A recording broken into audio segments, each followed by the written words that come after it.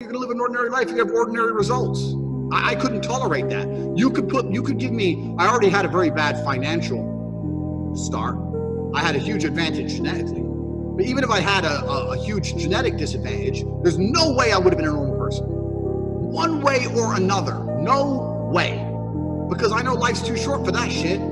I want people to, I couldn't live that way. And I don't know why people are trying to come to terms with that. I don't think you should. I think you should be constantly pushing to be extraordinary, no matter who you are.